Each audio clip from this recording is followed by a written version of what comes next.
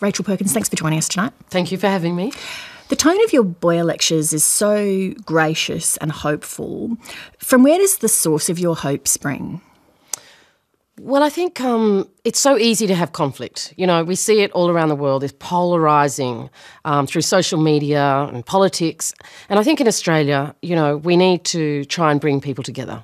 And I have great hope for that because I think you've got to be hopeful. There's no room for cynicism, particularly in Indigenous affairs. So, yeah, I want to give hope to people of possibilities, absolutely.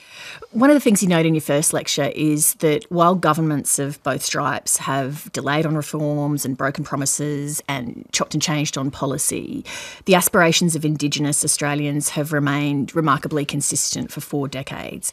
What are those aspirations?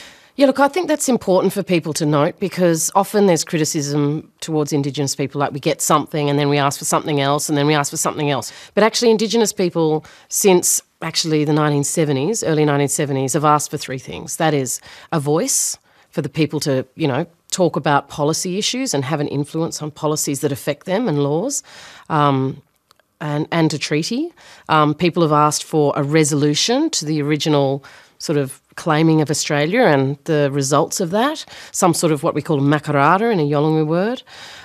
So those are the 2 things that have been consistent, and then some sort of participation in the parliamentary process. And that's changed, you know, over the years. But recently in the constitutional recognition movement, that's become a voice to Parliament.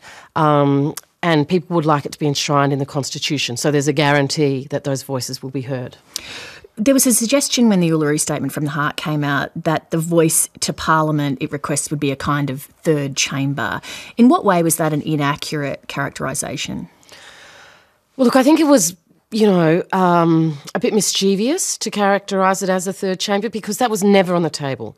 I mean, what is clear is that Indigenous people have already special laws made about them. Under 5126, which is a section of the Constitution, it's called the race power, you can make laws, as Parliament has, specifically to Indigenous people. So what people want is the opportunity to comment, to give advice to Parliament when those laws are made.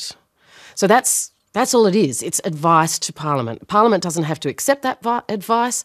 It's just offered by Indigenous people. So actually what we're asking for is it's almost so modest that it's embarrassing. You know, we're asking for the opportunity to give advice when laws are made about us. We want to make a change in Indigenous lives. For too long, we've been at the bottom of this social heap. Something's got to change.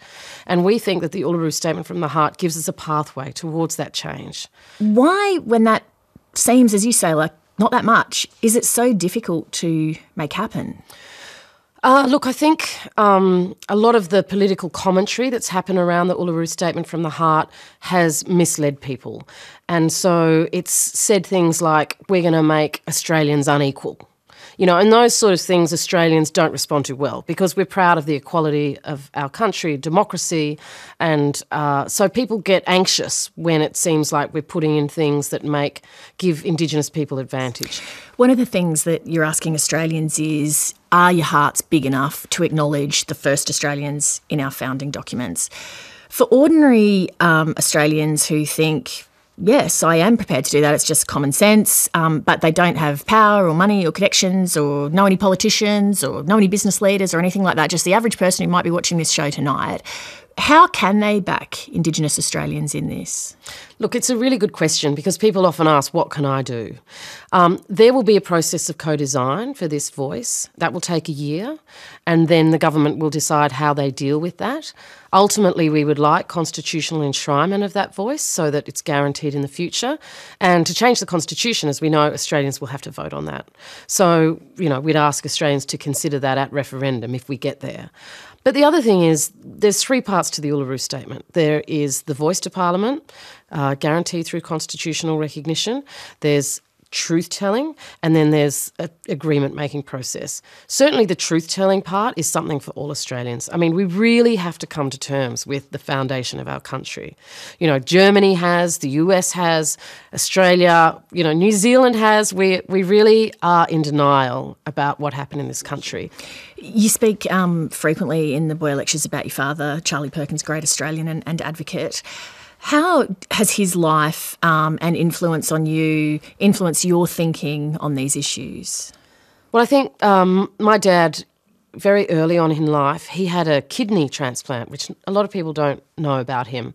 And I think that really gave him a sense of, well, okay, what are you going to do with your time on Earth, And he wanted to, he loved Australia and he felt very passionate about his people. He grew up in a native institution. He saw segregation, he fought for it in the freedom ride. He spent his life working to change the country. And I saw him change things. And so that's very inspiring to have around you, seeing what a person can do and you can change the world or you can change your country. So I suppose I'm trying in my own way with my filmmaking and to try and, to make Australia the country that it can be, because we love our country. It's beautiful. That's the thing that draws us together. So we want to make it great for everyone in this country, and particularly Indigenous people who, have that deep heritage. We want to improve our lives as well. So, we're still on that journey, and we need our fellow Australians, to be with us on that, because we can't do it on our own. Rachel Perkins, thank you. Thanks. Hi, I'm Lee Sales. Thanks for watching this story. If you'd like to watch more of 730's stories, they are on the left of your screen.